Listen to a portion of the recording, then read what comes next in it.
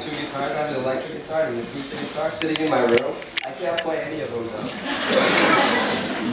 They add character to my room. I had a skateboard at one point too, but I don't know what happened to it. Get it! I can't even play Guitar Hero.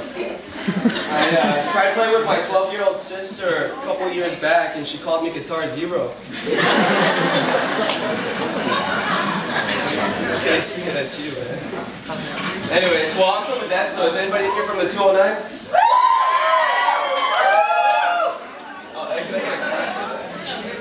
I get a clap for that?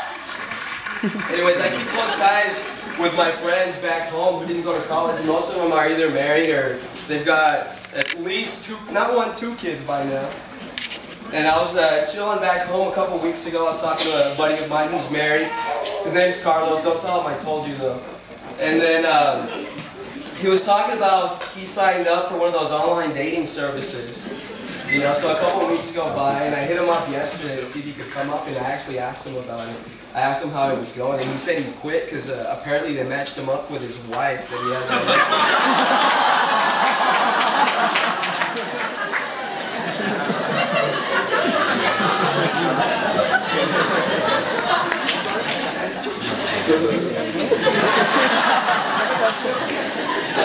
you guys see those new Bud Light bottles with the little space where you can write your name and your number? It's even on the commercial. The guy like pulls out a pen and he's just like, yeah, dude, I'm gonna give this to a girl. Well, I saw a guy at a bar. I saw a bar and a guy.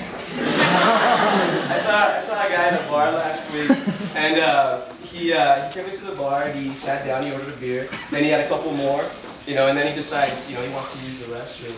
So he writes in the thing, "I spit in this beer, so don't drink it."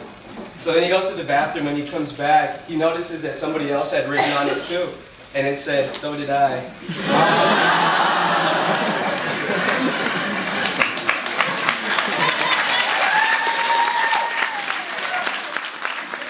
Let's talk about something more that affects all of us. This whole thing with healthcare and Obama. What is Obamacare? I feel like Obama's going to come and put a thermometer in my mouth when I get a fever.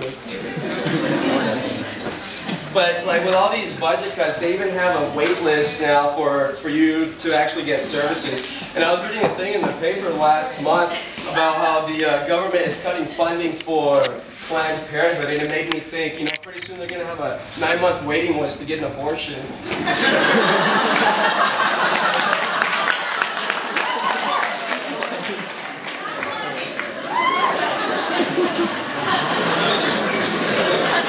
So as graduation approaches, I'm graduating in 3 weeks, you know. As it gets closer, you know, it makes me think back to the dorms, you know, the first year and all that stuff. And, we were lucky enough to have co-ed dorm buildings. One of my buddies that went to out-of-state, nice. One of my buddies went to an out-of-state Christian college, and they didn't have that luxury. So I talked to him. I remember talking to him, and he was jealous that we had this co-ed dorm.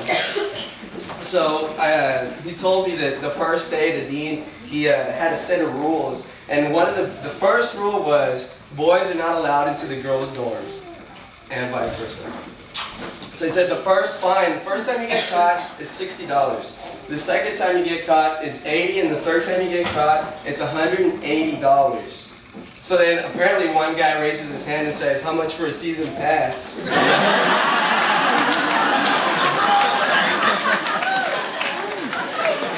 Alright guys, well thanks.